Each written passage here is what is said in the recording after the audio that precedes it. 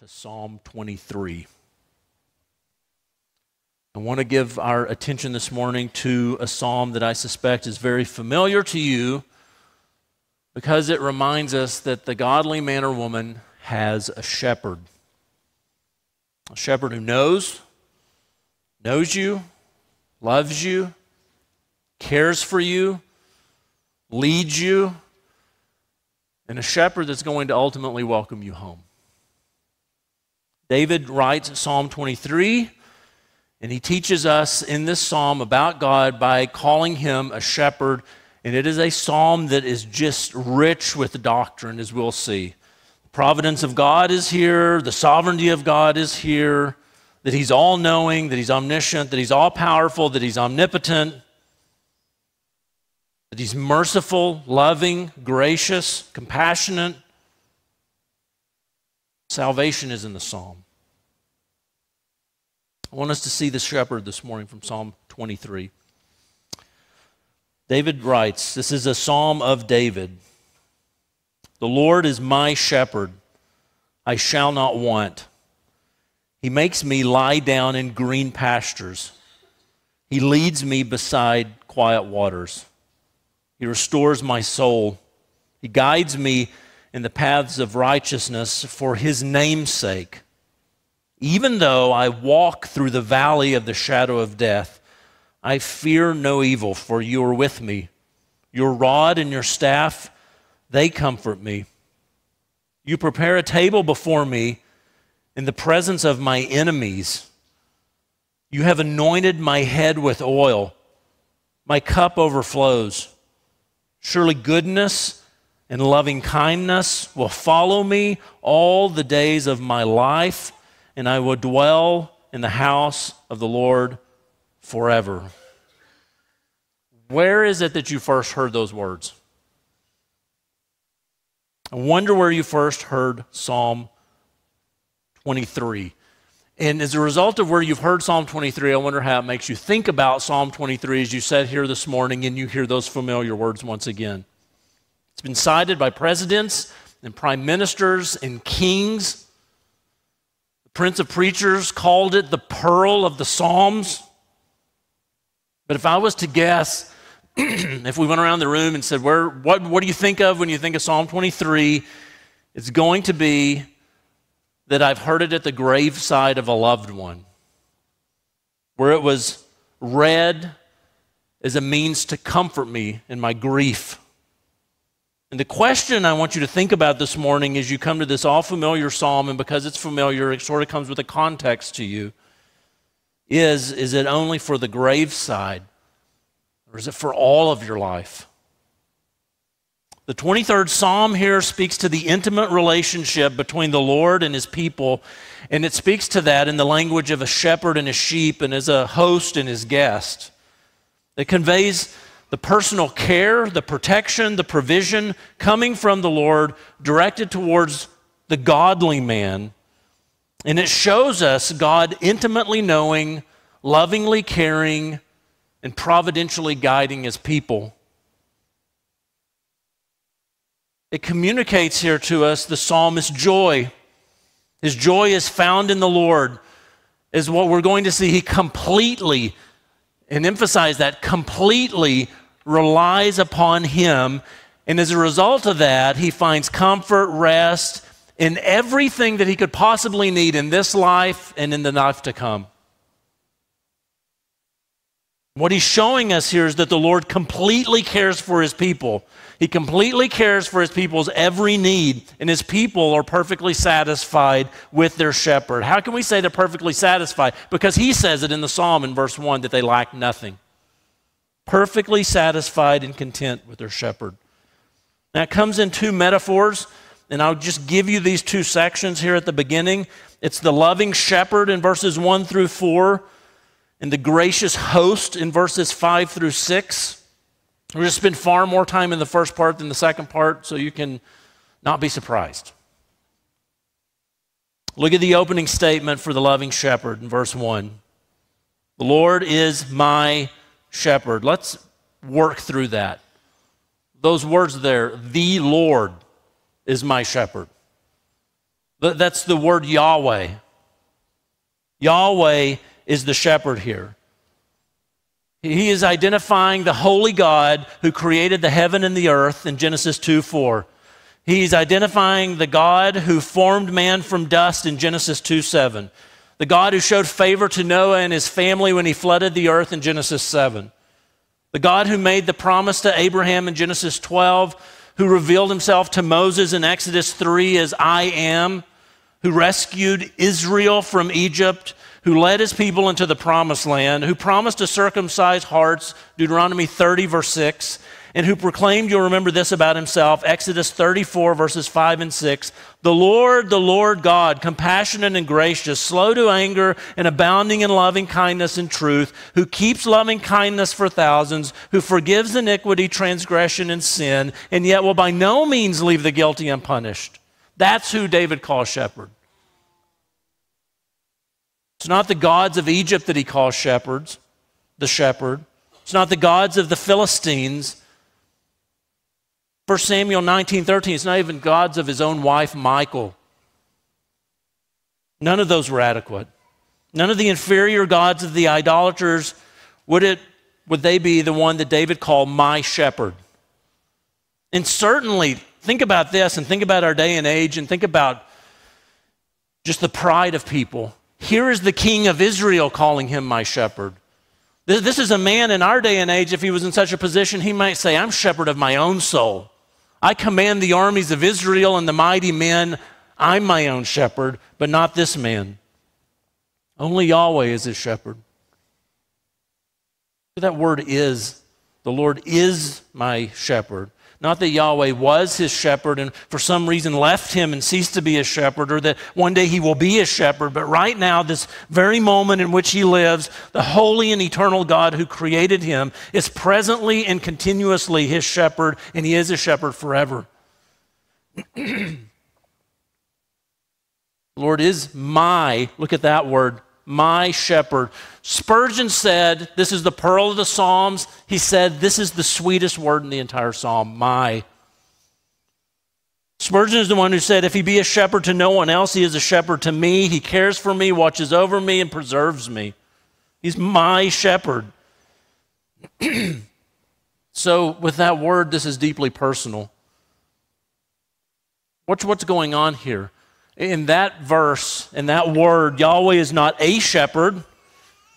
He's not the shepherd in some sense. He's not the shepherd of a corporate group of people, Israel, but it's personal. He's my shepherd, meaning I belong to him. I am his. He is mine. And my shepherd, the word shepherd there, this is what David is identifying Yahweh as being, his shepherd. Unlike other Psalms, David is not identifying Yahweh here as his strength, that's Psalm 18:1, not his rock, Psalm 18:2, not his fortress, 18:2, not his deliverer or refuge or shield or horn of salvation or stronghold. He doesn't even say here, Yahweh is my hiding place. All of those he identifies God as in other places, and they all rightly have their own place and make their own point, but here, Yahweh is my shepherd. He has a particular metaphor in mind to show you a particular truth about God. And keep in mind what I suspect you know. It's a shepherd who's identifying and calling Yahweh his shepherd because he knows something about what a shepherd does and what such a title conveys. My shepherd. A shepherd provides everything in the life of the sheep. They are there. They're present with the sheep day and night. They're with the sheep whether it's hot or cold, wet or dry, whatever the season is. They know the weaknesses of the sheep. They know the tendencies of the sheep. They're able to identify the health of the sheep. They know what's good for the sheep even when the sheep don't have an idea what's good for themselves. And they are always there guiding and protecting and providing and caring. So that word to call Yahweh shepherd is personal and intentional and intimate because the shepherd's ever near his sheep. Go back to what we said. This is him intimately knowing, his lovingly caring for, and his providentially guiding his sheep. That endearing title for the Lord Yahweh shows up throughout the Psalms. Psalm 28, verse 9. Save your people and bless your inheritance. Be their shepherd also and carry them forever. Psalm 77:20, you led your people like a flock. Psalm 78 verse 52, he led forth his own people like sheep and guided them in the wilderness like a flock. He led them safely so that they did not fear. Throughout the Psalms, are you getting that? Not only are they saying Yahweh is the shepherd and he acts like a shepherd towards us, but that we're also sheep. Psalm 79 verse 13, so we, your people, and the sheep of your pasture will give thanks to you forever. So watch what's going on here. That's the picture. The proclamation, the Lord is my shepherd. What's the response of the sheep? The outcome here of the Lord being their shepherd is that those who recognize themselves as his sheep, what do they say? Well, what David says, I shall not want. The word want there is a translation of the word meaning to lack. And the idea is not so much about not wanting something as it is sheep expressing that you lack nothing. All needs that I have as the sheep of my shepherd have been met. The Lord is my shepherd, I'm not in need. The Lord is my shepherd, I'm not deficient. The Lord is my shepherd, I lack nothing. Why? What's the reason? The Lord is my shepherd. That's a striking statement for one to make who thinks of himself as a sheep. That's a striking statement for a shepherd to make because the shepherd knows what sheep are like. Sheep lack everything. A sheep wouldn't say that. It's hard for them to rest. It's hard for them to find places to eat unless it's just they're set there and it's provided for them. They lack direction, where to go. They're vulnerable to predators. They have no natural defenses. And they have some sense of all of that so that there's no comfort for sheep without a shepherd. But this sheep in the psalm says, I lack nothing. How can a sheep say that? What's going on in verse 1? The godly man here is recognizing that his shepherd has and will provide everything he could possibly need. He's confident of his shepherd's intimate knowledge of what he needs and his shepherd's loving care that's motivating him providing that need and his shepherd's ability to meet that need, that he is actually able to do what he says that he's actually able to do. So all of his needs are met. This is David who's going to say then the same similar in chapter 37 or Psalm 37 verse 4, delight yourself in the Lord and he will give you the desires of your heart. And what's coming out from this psalm is that the greatest desire that he has been met because Yahweh is a shepherd and he knows what Yahweh can do. 37 verse 5, he says this, commit your way to the Lord, trust also in him, he will do it. Follow this shepherd. Now, how can he say, I shall not want? Every need met? Well, he tells you. What does this man know about his shepherd to have such a confidence in him? Well, this is what you find in verses 1 through 4. 6 benefits that he identifies that the shepherd has provided, revealing what we're looking at, his intimate knowledge, his loving care, his providential guidance of his sheep. 6 benefits. And the first is this, the shepherd provides rest. In verse 2, the shepherd provides rest. He makes me lie down in green pastures. One commentator who so happened to have also been a shepherd at one point in his life notes this, sheep do not lie down easily. It is almost impossible for them to be made to lie down unless 4 requirements are met. 1, they have to be free of fear. 2, they have to be free from friction with others. That's relationships. 3, free of flies and other parasites. That's distractions. 4, free of feeling as though they are in need of food. As a result, what do you have with sheep? They seem to stay in this constant frenzy that's preventing them from lying down. Literally, the word here is stretching out. You're making yourself vulnerable, you've laid down.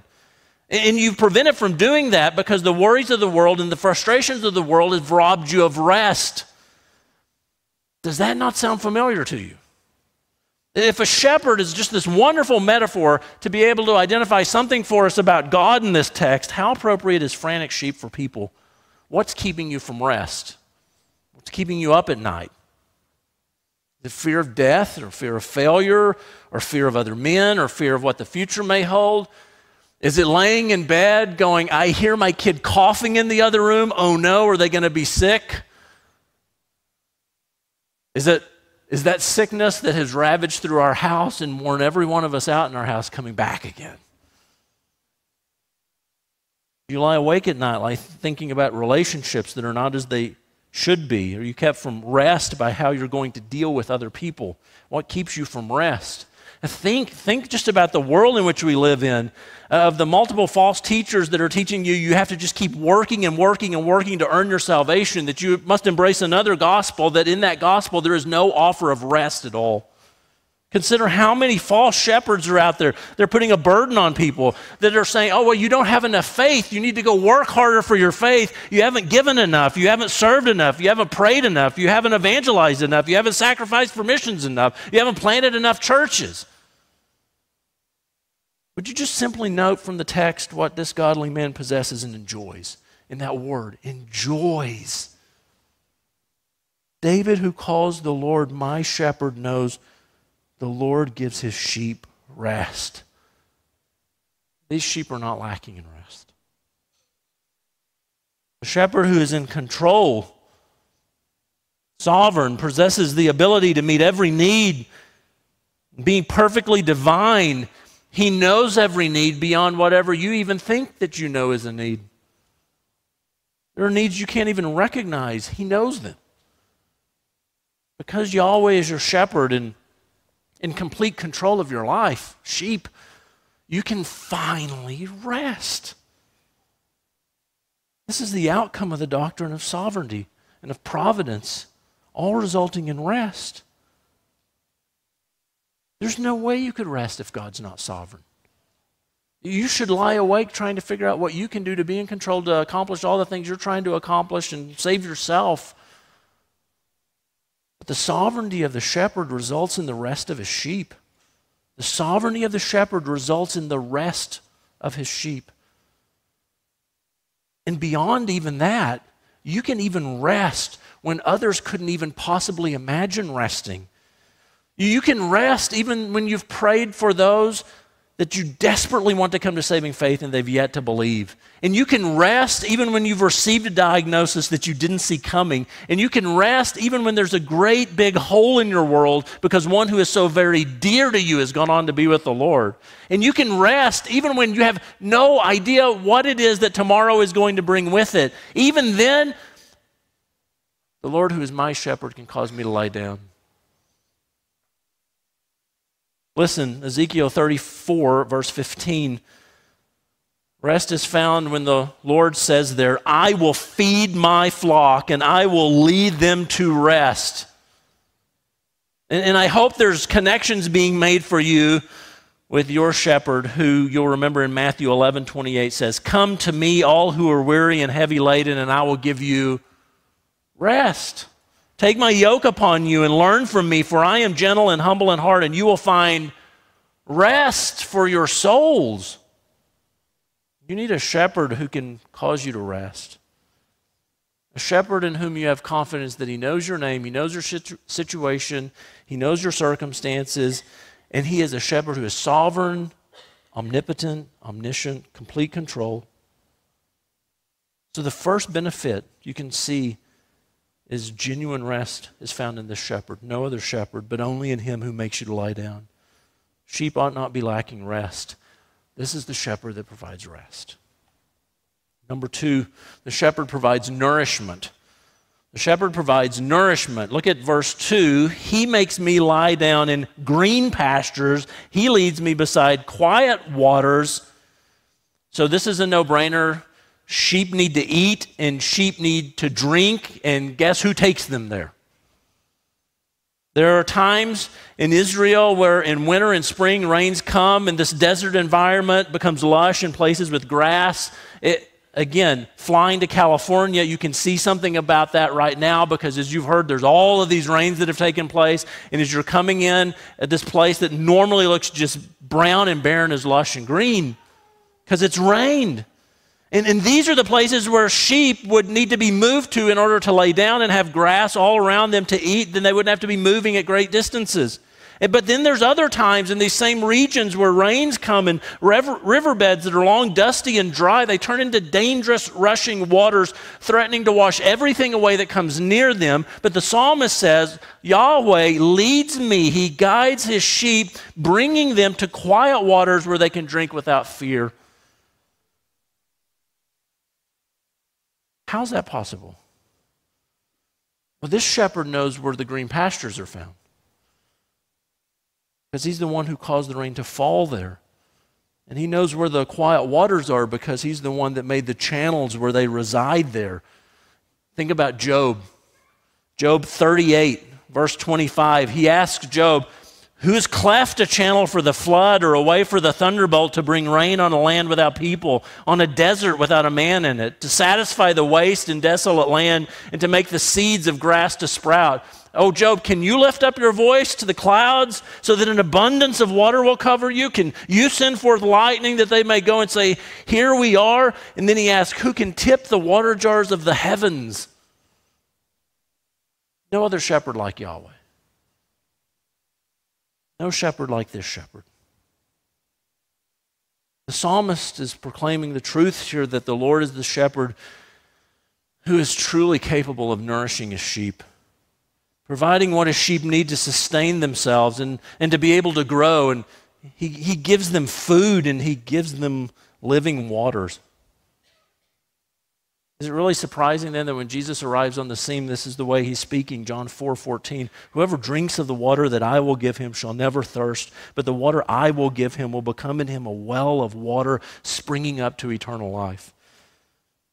He says in John 7:37, if anyone thirsts, let him come to me and drink. He says in John 6:35, I am, ego eimi, I am the bread of life. He who comes to me will not hunger, and he who believes in me will never thirst. What does that sound like? That if you come to Jesus, you can say, I lack nothing.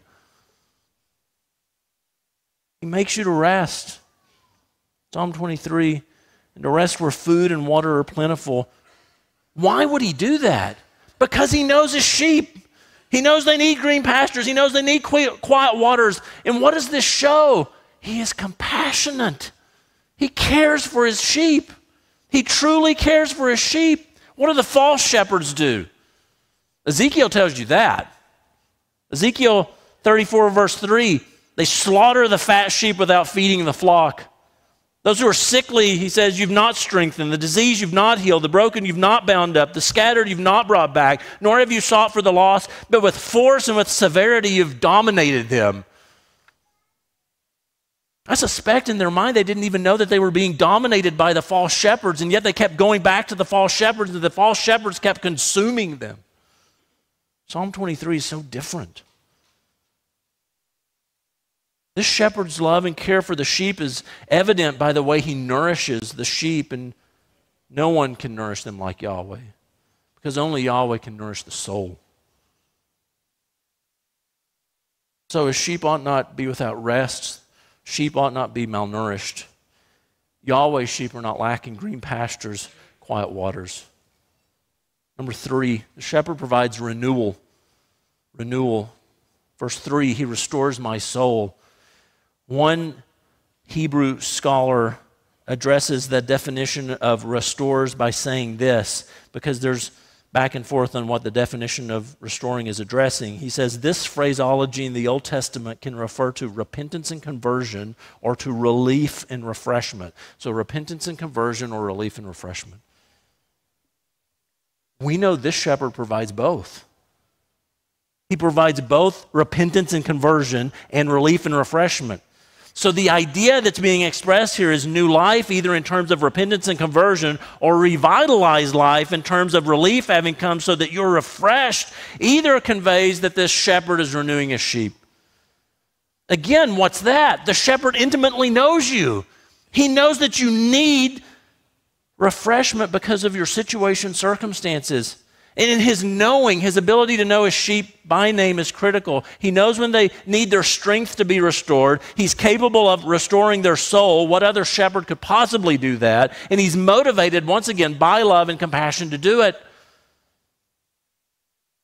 Even his word is such that he uses it to revive and refresh souls. Psalm 19, verse 7, he gives us his word. It does this: the law of the Lord is perfect, restoring the soul.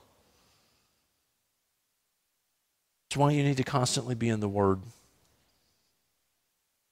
This shepherd lovingly revives his sheep. Why? Because he cares for them. When the shepherd comes, do you see him doing that? Remember Mark 6, verse 30. After the 12 were sent out, we read, the apostles gathered together with Jesus, and they reported to him all that they had done and taught. And he said to them, come away by yourselves to a secluded place and rest a while, for there were many people coming and going, and they did not even have time to eat. Jesus knew his sheep that were so very near, this group of men, and said, they need relief. They need refreshment. And then what's he doing in that verse? He's tending the flock, and he's leading them so that their soul may be restored. Christian, do you look to your shepherd to restore your soul? Is that who you're looking for to revive your soul? Or do you look to frivolous hobbies and activities and amusements, anything to distract you, that's what you think would restore you? David knows his shepherd is the one who restores his soul. So watch, he provides rest, nourishment, renewal. Number 4, the shepherd provides direction. The shepherd provides direction. Verse 3, he guides me into paths of righteousness for his name's sake. Guess what? Sheep have another need that's being addressed here. Sheep need direction. The shepherd lovingly provides direction. We've already seen it. He's leading them to quiet waters, but here he's guiding them in the paths of righteousness. This is the right way for the sheep to go, the way that the sheep are not going to find apart from the shepherd guiding. That is leading. That is turning them in the direction in which they should go. And where is he guiding them? He's guiding them here on the paths of righteousness. That word path is the same word that you would see used for a wagon rut or for a trench. So what's going on here is that this would be the beaten out path in which the shepherd has long led his sheep in the way of righteousness. This is the right way in which they should go. This is the way of wisdom, the upright path of Proverbs 4. This is the way in which he teaches you to walk, Psalm 143. This is the way of righteousness in the midst of the path of justice, Proverbs 8. So his sheep can then profess and proclaim, I lack nothing. I lack not direction, for he guides me in the paths of righteousness because he's given me his word. He's filled me with his spirit, and I'm following my shepherd who has called me to take up my cross and to follow him. David says, Psalm 31, verse 3, for your name's sake, you will lead me and guide me. Psalm 23, 3, he's saying something much like that. The reason he guides his sheep is in the text. For his name's sake. Why does he guide you into paths of righteousness, sheep? It's to honor his name, to glorify his name. This is good for you, is it not? Absolutely it's good for you to walk in the path of righteousness, to go in the right way, but more so it's for his glory. I was thinking about that, and it made me think of the book of Ezekiel once again, where the Lord is telling us what he's going to do all throughout the book of Ezekiel. I'm going to do this, I'm going to do this, I'm going to do this. Why is he going to do it? You get the phrase at the end of each of those sections, so that then they will know that I am Yahweh. This is for my glory. Psalm 23, these are his sheep. How he leads them speaks to who the shepherd is. It speaks to him knowing, loving, providentially guiding, sovereignly caring, all proclaiming, this shepherd is great. There's no shepherd greater than him. He is unlike any other shepherd. All the others are inferior. This is about his glory. That the glory of the shepherd would be on brilliant display in the way in which he leads his sheep. What's our response? One scholar noted the sheep's response is this, that we would profess, Lord, use me for your name's sake. Lord, make me holy for your name's sake. Lord, keep me from evil for your name's sake. Lord, make me like you for your name's sake. Lord, lead me in paths of righteousness for your name's sake. So that those who are not the sheep of this shepherd may look at you following your shepherd who is put on this path, and that they would be able to look at you and they would be able to know, oh, your shepherd, the Lord Yahweh, he is God. He provides rest, nourishment, renewal, direction. Number 5, he provides protection. Verse 4, protection. Even though I walk through the valley of the shadow of death, I fear no evil, for you are with me. Sheep are vulnerable when they are scattered and when they're left without a shepherd.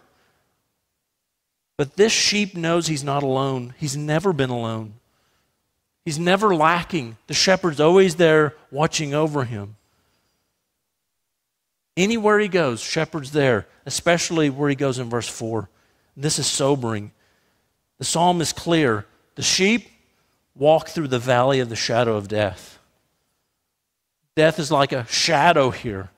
Paths for sheep would lead them into valleys where cliffs would rise on both sides of them, and the dangers from boulders above and robbers and wild beasts ahead and below seemed always present in the canyon, where the walls there would obstruct the sun from coming down.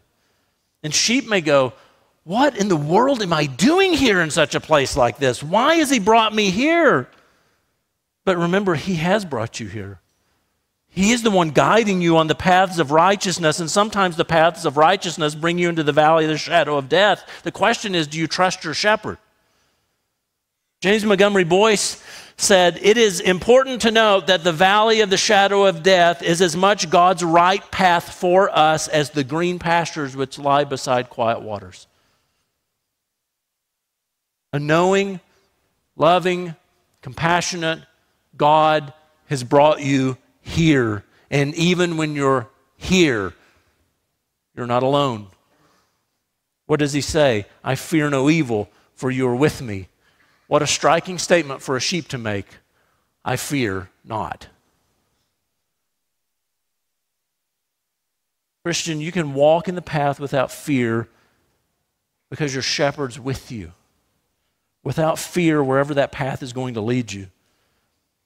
Some of you heard Piper cite this the other night, and I was trying to figure out where he got it from. I've heard Bunyan, I've heard Whitefield, I've heard Wesley. Maybe one of you know that old quote, I am immortal until my work is done. One day the path that he has you on is going to take you out of this world, yes, but until that day you are immortal. Why are you immortal? Not because you're like one of the action figures you see on a Marvel movie. Not at all. Not because you're some all-powerful, undefeatable creature, but because you have an all-powerful God that's watching over you. And your life on this earth doesn't conclude until the day he says it concludes. What does that look like? I told you we met with various missionaries during the week, but on Friday at lunch I was invited to be in a small room with 20 other pastors just cram-packed in there. It was like riding on a small airplane. There's a Pakistani pastor who's standing before us who's wanted to grow as a preacher and as a teacher and saying he desperately needs resources, but he's going into all of these sorts of places, and he believed without a doubt, he was convicted that the Lord had called him to go into the Taliban village. And everybody around him said the only thing you're going to come out with is a bullet in your head. But he was convinced this is the path. Here the shadow of death was real. He goes into the village. He's met with the village leader who shows up with 2 rifles wrapped around him, and he says, what are you doing here? Where are you from? And all he could think of to say was, I'm from the church. Church is here. And the guy from the Taliban says, oh, I like the church. He said, 10 years ago, there was an earthquake in this village, and many people were hurt. And he said, these doctors and nurses came in, and they're helping us. And we said, where are you from? And they said, we're from the church. And all these years later, that's resonating in his mind, and he welcomes him into the village. He distributes these Christmas gifts to everyone, and he says, these are just a symbol of the greatest gift that God has given us in his Son. He preaches the gospel to the Taliban. The valley of the shadow of death is real. but we need not fear. Our shepherd is watching over us. Christian, did you know he says, your shepherd says, that he is with you? Some of those final words from Jesus there, Matthew 28. We always think of this as terms of Great Commission going out, but remember what he says, the whole of it. All authority has been given to me in heaven and on earth. Therefore, go and make disciples of all the nations, baptizing them in the name of the Father, the Son, and the Holy Spirit, teaching them to observe all I have commanded you, and lo, I am with you always, even to the end of the age. The absence of fear is because of the presence of the shepherd. You do not lack his protection and his oversight. Isn't that almost comical to think about this? Fearless sheep? That's ridiculous sounding. But it's a reminder of who your shepherd is and his presence that makes fearless sheep a reality. Because as faith in the shepherd grows, fear and everything else recedes. As faith in the shepherd grows, fear and everything else subsides. Provides rest, nourishment, renewal, direction, protection, comfort. He provides comfort, verse 4. Your rod and your staff, they comfort me. The shepherd's rod was an oak club that was 2 feet long, used to defend sheep against threats. He possessed the tool to protect the sheep, to fight off beasts that wanted to consume them. The staff, on the other hand, was an instrument used for the sheep with a hook at the end that you're familiar with, that you could push brush aside, pull out sheep from the thicket, or correct sheep as they're going astray, and direct sheep on the proper way. Rod and staff, this picture of a staff, all throughout Scripture, there are these wonderful objects that convey these truths about God. The shepherd's crook comes along here in Psalm 23, and it takes its place amongst them. The servant has a cross, the sovereign has a crown, the shepherd has a staff. Do you know the comfort of the shepherd's staff? Do you know the joy and the contentment and the security that the shepherd's staff brings? It brings it to David, or when you think about that staff moving brush aside, pulling you out, sending you on the proper way, does that frustrate you instead? Do you view it as an obstacle, an instrument robbing you of what you desire? Friend, it's his staff that's the reason that the sheep can say, I lack nothing. Friend, how you view the shepherd's staff says something about your heart and your relationship to the shepherd. David says it's a comfort. It's a comfort because it guides me to green pastures, to quiet waters, along the paths of righteousness, through the valley of the shadow of death, away from what's deadly, away from what's destructive, and ultimately it leads him home. That's our second metaphor, the gracious host, verses 5 and 6. Watch how it changes. The godly man, David, is now an honored guest in the house of the Lord. Note those last 2 verses. You, he's talking to Yahweh, prepare a table before me in the presence of my enemies. You have anointed my head with oil. My cup overflows. Surely goodness and loving kindness will follow me all the days of my life. I will dwell in the house of the Lord forever. Where has he led him to? His house. The path has brought him to the place where Yahweh dwells. And the godly man here has come to be an honored guest in Yahweh's house. The Lord who is here is gracious, and he's this welcoming host. So way more brief than we walked through verses 1 through 4. What do you see the shepherd providing here in these final 2 verses where he comes to dwell? Well, you see in verse 5, rest and nourishment, right? The table is prepared. You see compassion and favor in verse 5. The enemies are watching. They know that there's a distinction between them and the one who is a visitor here. And it's on his head, David's head, that the Lord has poured an abundance of oil, showing his great favor. This practice that would have occurred whenever someone came into your house and you wanted to show that they were welcome there, to pour oil on their head. It's his head that oil is poured upon, not theirs. There's an abundance, verse 5. He's given way more than his cup is able to hold. That there is love that's on display. The Lord's compassion is on display here. Literally, goodness and hesed, loving kindness will pursue me, is what he's saying. He's part of a family. Look at that, verse 6. He lives in this house forever. That intimate relationship is expressed in the guest being graciously welcomed here, and he's not anticipating going home, but this is where he lives. He comes as a guest and he stays forever. You see the Lord intimately knowing, lovingly caring, providentially providing everything his people need and more, and doing it forever. What's our response? I think it goes back to verse 1. From our mouth we'd be able to say, I lack nothing. I lack nothing. Can you say that? Do you say that? Will you be able to say that in eternity? Or will you lack everything?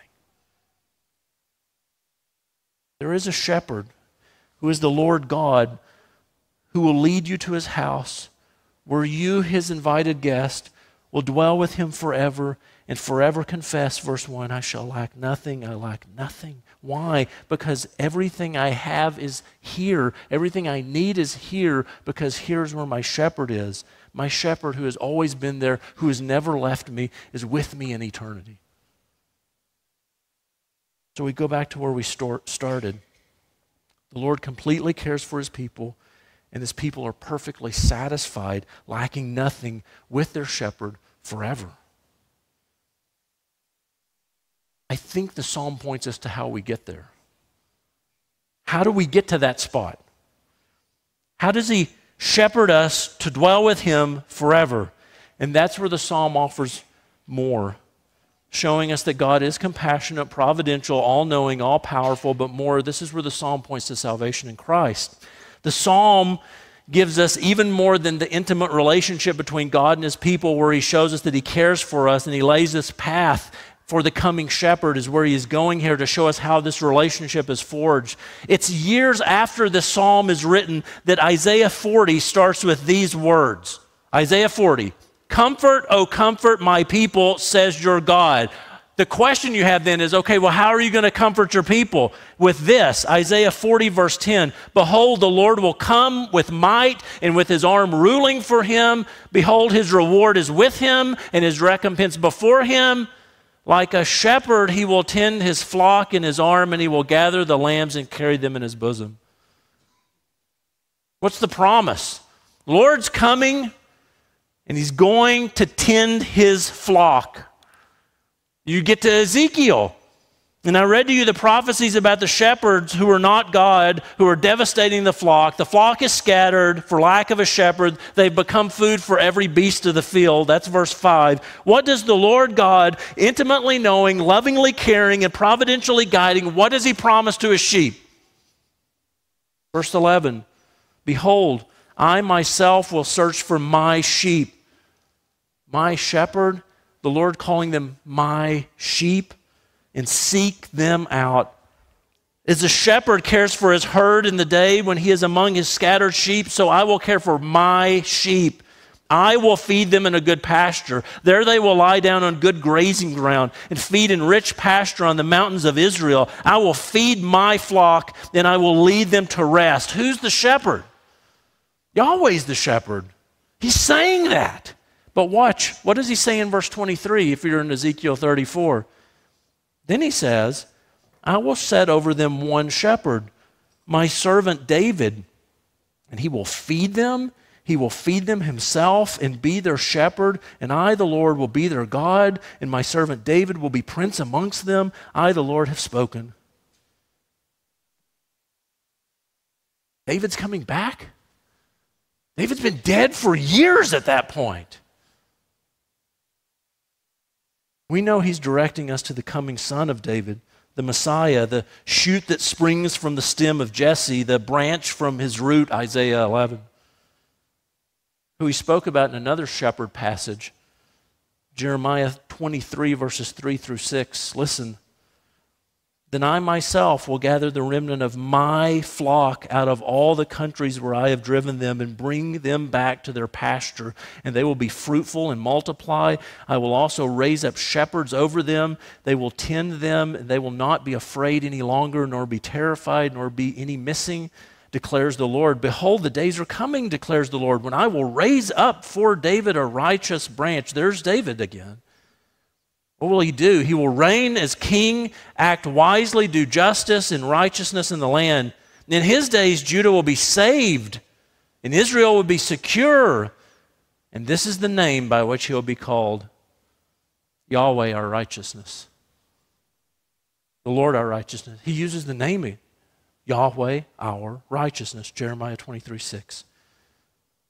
A shepherd who provides everything you need because he provides the righteousness you desperately need. When the shepherd's born, what's the name he's given? Told it in Isaiah 7, comes up in Matthew 1:23, Emmanuel, which is translated God with us. Then what does God with us say in John 10:11? I am the good shepherd. The good shepherd lays down his life for his sheep. More to come on John 10 next time.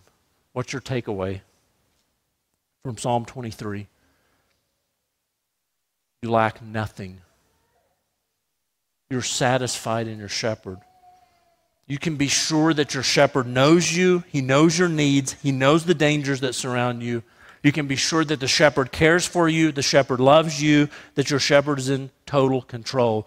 So the godly man who lives in view of Psalm 23 is able to express, I lack nothing. I do not fear the shadow of death. I do not fear the arrival of death. I will not be consumed with the worries of this world. I will not act as though I live without a shepherd. What does that mean? That means, I can go into surgery and not know exactly how that's going to turn out, but I do know one thing for sure. I know my shepherd comforts me. I can be diagnosed with something that feels like I've run into a brick wall and it's causing me uncertainty about the future because I never saw this coming, but I have absolute certainty in this. I know my shepherd has guided me here and he's going to guide me all the way through. And I can be called to care for a loved one whose health is deteriorating before my eyes. And together we thought our later years would look nothing like this. But what I thought and what I know are absolutely different. And although it seems lonely, I know my shepherd is with me even here. And I'm not alone. And his staff is guiding me. And I know that one day when my work is complete, my path on this earth has come to an end, my shepherd is there with me. My shepherd who has loved me and cared for me and provided for me in this life so that I can say, I lack nothing. Christian, he will lead you safely to the golden shore. He who you have called my shepherd, who guided you all throughout this life, will not leave you then. No, he will now be guiding you through death, along the path, taking you to Zion City, where we sing, where beside the King I walk, for there my heart has found its treasure. Christ is mine forevermore. So following him there, through death, him who you call my shepherd, all of those watching, and there will be those that are watching, must confess this is some great shepherd. This is some glorious God that you're following. Following through suffering, following up to death, following all the way through death. They will know he is Yahweh. And he is glorious and he is great. Who else can do what the psalmist says that the shepherd is capable of doing here? Nobody. You have nobody else but Christ your shepherd who is God. If you are apart from him, you are a sheep without a shepherd, and you are on dangerous ground, and you lack everything. You are alone, you are vulnerable, you're malnourished, you're far from home, you're on a deadly path. What's the call to you this morning if you don't believe? Call to Psalm 37, what we read. How David's talking about the shepherd once again. Commit your way to him. Trust him. Cry out for your shepherd to save you. And Christian, take what you have here in Psalm 23. Direct lost people to your shepherd. And remind people in encouraging other Christians. Remind them of what is theirs in their shepherd. Remind them of all that your shepherd provides. And you, Christian, trust your shepherd. And you, Christian, remember he is there. And you, Christian, remember he is compassionate and he cares and he loves you and he has provided everything for you so that you can say, I lack nothing. If he be a shepherd to no one else, oh, he is a shepherd to me. He cares for me, watches over me, preserves me. May our lives confess, the Lord is my shepherd. I shall not want. Father, thank you for your word. And thank you for the good testimony of David, filled with the Spirit, speaking here of you, of caring for him, loving him, meeting every need. I pray that Psalm 23 would be applied to our mind, applied to our heart, and applied to our soul. And I pray that the lost that are here amongst us this morning, oh, Father Shepherd, would you give them life? Would you give them life? Would you take them off the path of death and destruction? Or would you put them on the path of life and righteousness? Would you give them life? Father, I pray that you would take Psalm 23 and that you would encourage sheep that are suffering and sheep that are weary and sheep that need to be refreshed, and that you would refresh them. I pray that you would remind us of everything that we have in you. And that, Father, we would be filled to the full, and that our lives would say we are following a great and mighty God. And that people in a watching world would look at us, that they would say, this God must be great. All to the glory of your name. Amen.